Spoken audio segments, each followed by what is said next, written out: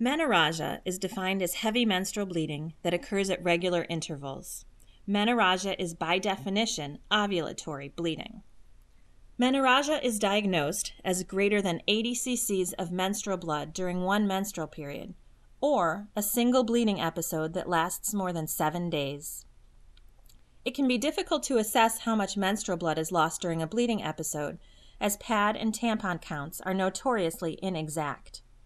Only about 10% of women with clinically defined menorrhagia are anemic. The differential diagnosis of menorrhagia is vast and includes bleeding disorders, uterine structural lesions, systemic illness, and pregnancy complications. Some women may not have any pathologic cause of their menorrhagia. Causes of menorrhagia also vary based on the age of the woman. For example, menorrhagia in adolescence may be caused by an inherited bleeding disorder, most commonly von Willebrand's disease, in up to 24% of the women. Structural disorders become more common in reproductive-aged and perimenopausal women. The most common structural lesion that causes menorrhagia is a uterine fibroid. Fibroid tumors are benign growths of uterine smooth muscle cells and are estrogen-dependent tumors. The incidence of fibroids increases with age. Women are most likely to be diagnosed with fibroids when they are in their 40s. African American women and women with a family history of fibroid tumors are more commonly affected. Evaluation of a woman with menorrhagia usually includes a pelvic examination, a pregnancy test, a TSH, and a CBC.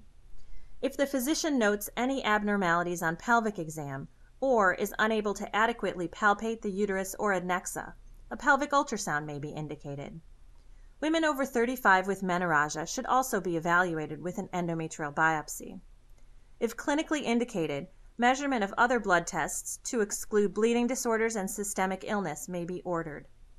Uterine fibroids are diagnosed by pelvic examination and/or pelvic ultrasound. Initial treatment of menorrhagia usually includes NSAIDs, which may decrease the amount of menstrual blood loss.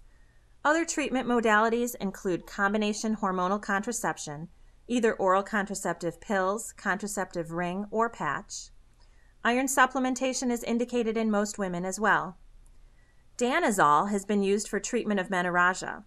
It is more effective than placebo, but its use is limited by side effects. Vaginal danazol shows promise as an effective treatment with fewer side effects than its oral counterpart. The FDA recently approved tranexamic acid, or Listida, as a non-hormonal treatment of menorrhagia.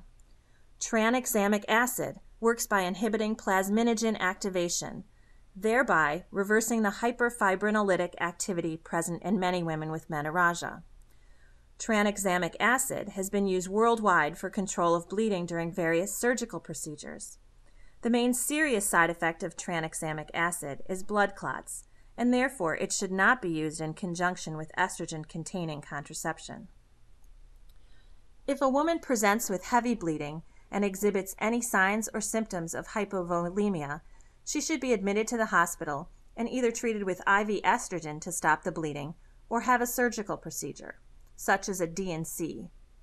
If the bleeding is heavy but the woman is stable and her hemoglobin and hematocrit are close to normal, outpatient treatment with high-dose oral contraceptive pills, estrogen, or progesterone is indicated.